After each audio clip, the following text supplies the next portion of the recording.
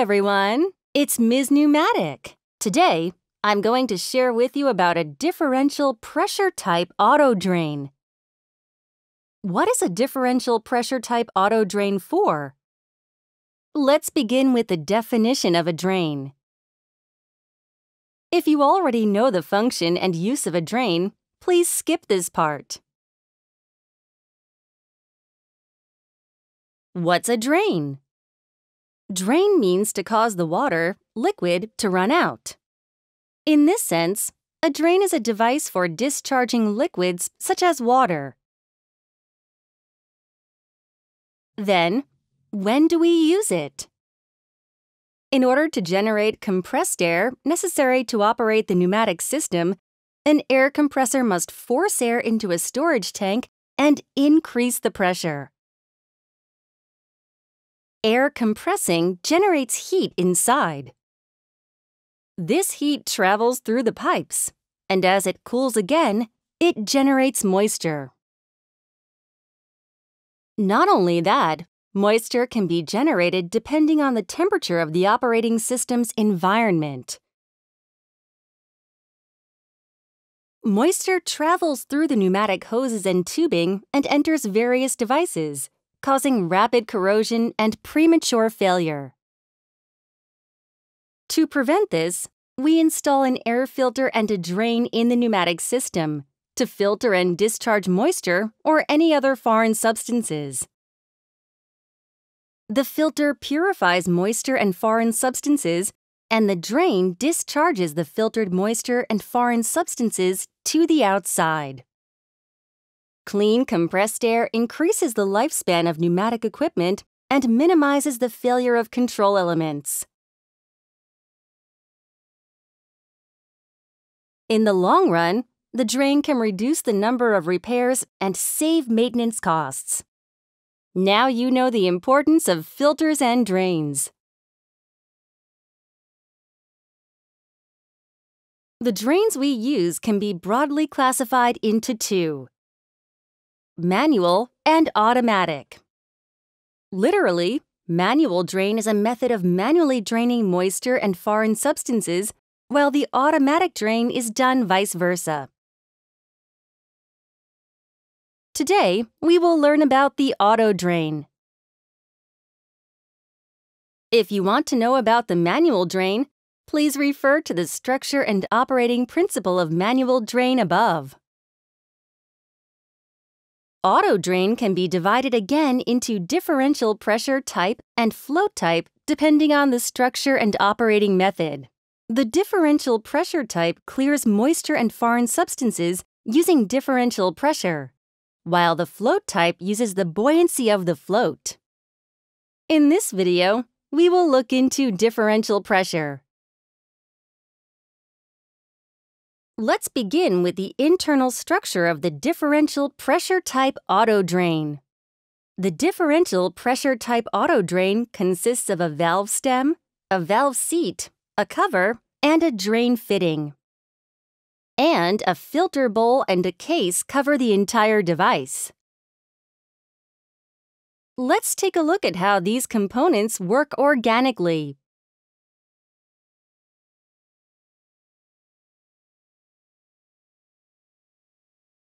First, let's assume there is no pressure applied to the bowl. If the pressure from compressed air does not affect the bowl, the drain function does not work, as there is no differential pressure.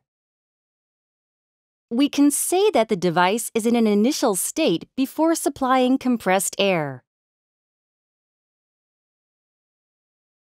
Second, when pressure is exerted on the bowl. When compressed air enters the inlet, moisture and foreign substances filtered through the filter element pass through the rubber cover and accumulate at the bottom of the bowl. When the bowl reaches a pressure of 0.15 megapascal or more, the valve stem descends as the pressure pushes the cover down and reaches the valve seat, keeping the bowl airtight.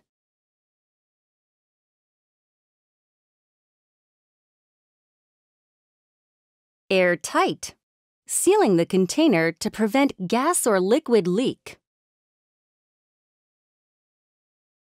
In this state, the compressed air above and below the auto drain cover is equal in pressure to maintain the pressure balance.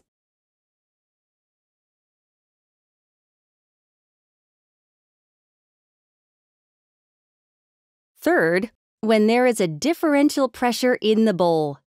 The auto drain cover has a shape of an umbrella to enable the easy flow of compressed air, moisture, and foreign substances.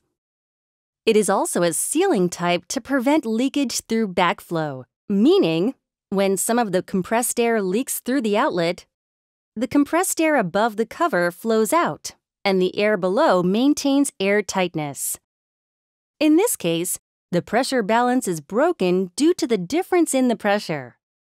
Then, the compressed air pressure under the cover will be higher than the pressure above the cover, leveling up the cover and the valve stem.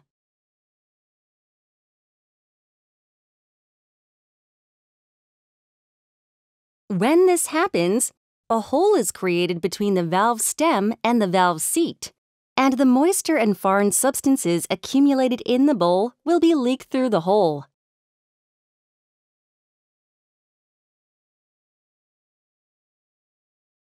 It's time to look at the strengths and weaknesses of using differential pressure-type auto drain.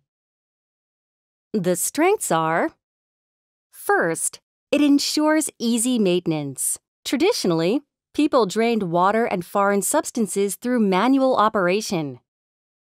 But if the operator forgets to drain, the bowl will overflow with moisture and foreign substances, and sometimes they may flow into the filter outlet. Since the differential pressure-type automatic drain enables automatic discharge through pressure differences, it can prevent the overflowing of moisture and foreign substances or the need for frequent drain check. Second, it has a low manufacturing cost.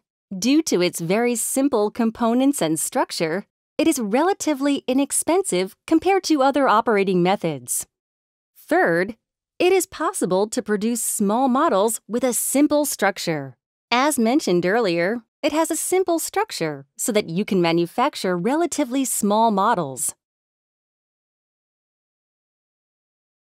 The weaknesses are: first, it is difficult to use the device in an environment where differential pressure does not occur.